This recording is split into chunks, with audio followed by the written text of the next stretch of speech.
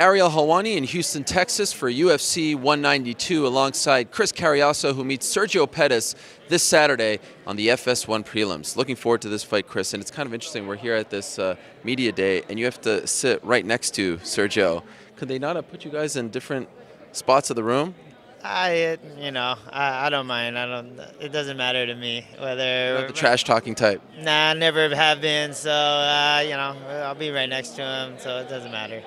How do you feel about this matchup? He's a big name, of course, because of his last name. Stumbled recently, but there's always buzz when he fights. Were you happy when you were offered it? Oh yeah, definitely. They offered me the fight, and I was like, yeah, I want that fight. I don't know if but I'll take that fight for sure. And how do you feel about him? Like, do you feel like he gets too much attention because of his name? That got a lot of buzz coming into the UFC. Do you feel like he's overhyped at all? Definitely. I think he's hyped up. I think that he definitely has that buzz, but I don't know.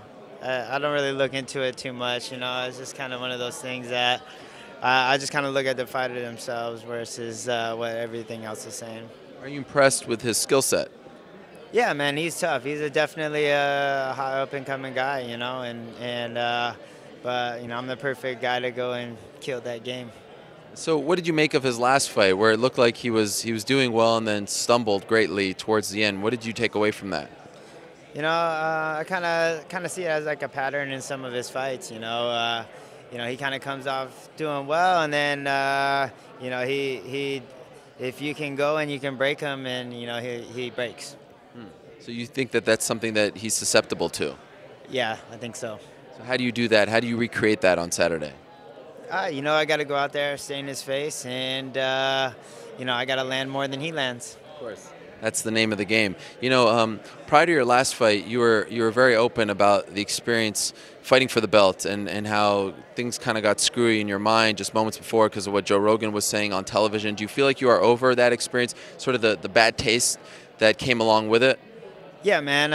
It was a growing experience, and even coming off of my fight after Henry, it was still kind of was affecting me, but I got back in the gym like immediately after the fight, and I was training, and I kind of been training ever since, and constantly getting myself ready for this day. How have you been able to shed that from your mind, your body, your soul? It actually took me watching the fight. I didn't actually watch my fight with Demetrious until about 3 or 4 weeks ago, Wow. So finally when I went back and I actually sat down and watched the fight, and I kind of saw how I was doing, kind of changed my perspective on everything, and so I really went back and kind of went and watched all my fights. I actually went back and watched them all, and the ones I lost, the one I won, and it really just kind of brought it back to me as saying, like, what, you are as good as you think you are. You needed that sort of reassurance to regain your confidence? Yeah, totally needed that. Once I watched that again, I was like, yeah, you are a good fighter. So go out there and go out and do what you know how to do and what you love to do. What did you learn from watching the DJ fight for the first time? It's like I came out there. I actually came out pretty well, he